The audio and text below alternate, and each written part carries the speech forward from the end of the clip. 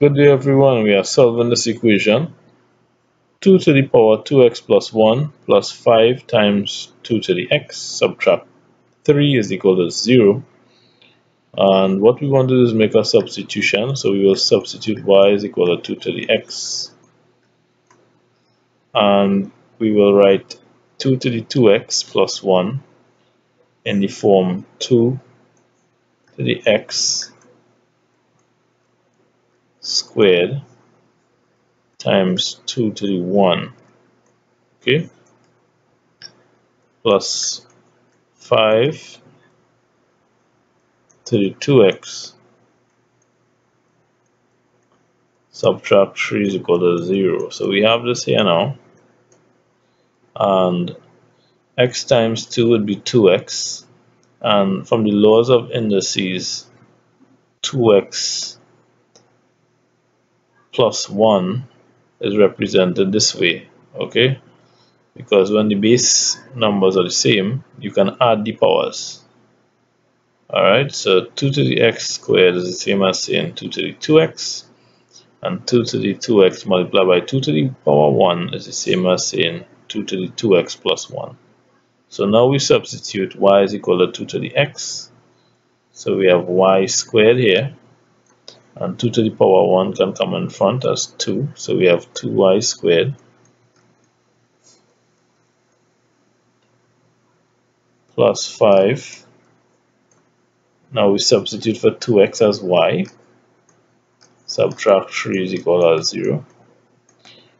So we want to factorize this quadratic expression here. So we have 2y squared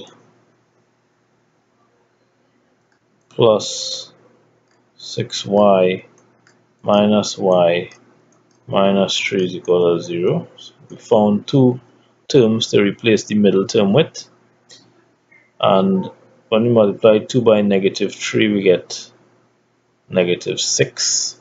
Okay, so let's factorize this now. 2y into y plus 3, and then we want to get the same bracket over here, y plus 3, so we have to choose negative 1 now out here. That's equal to 0. Let's factorize this completely. Y plus 3 times 2x sub 2y subtract 1 equal to 0. Let's solve for y. So we have two possibilities here.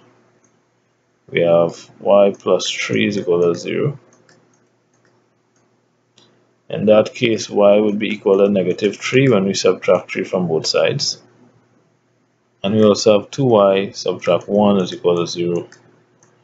In that case, y would be equal to 1 over 2 when we solve this equation. So we have two cases here now. We have y is equal to negative 3, which implies 2 to the x equal negative 3.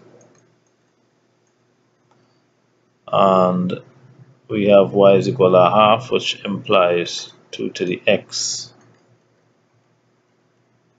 is equal to a half.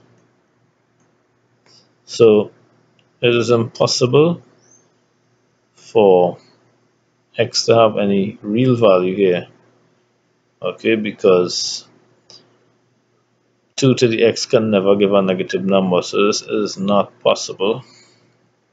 This is undefined. Okay, so we eliminate this possibility here. So 2 to the x equal a half looks like the only viable possibility. So what we will do is we will take logs on both sides, log to the base 10, that is. So log of 2 to the x equal log a half. Use the power law now. X times log of 2 is equal to log of a half. X dividing both sides by log of 2, we have log of a half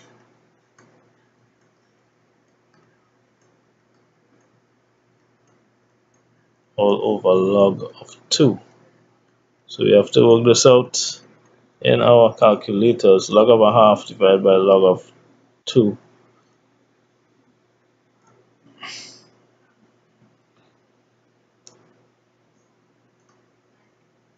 So 0.5 log divided by 2 log equals -1. So we get x is equal to -1, and that is our answer.